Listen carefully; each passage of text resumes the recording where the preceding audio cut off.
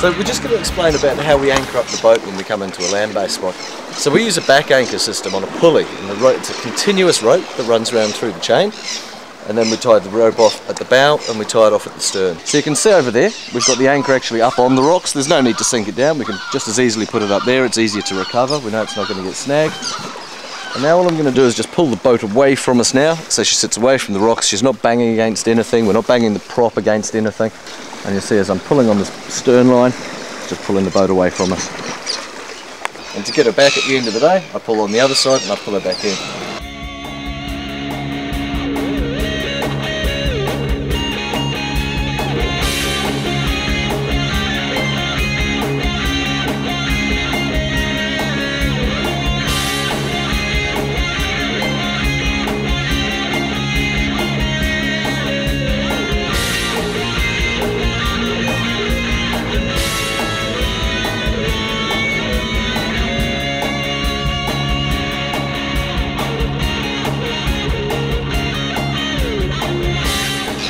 So we've got the boat out here in the middle now. All I've got is the end of this continuous rope, and we're just going to go and tie her off around one of the rocks, and she'll be good as gold. She'll sit there all day, not out where we want to be fishing.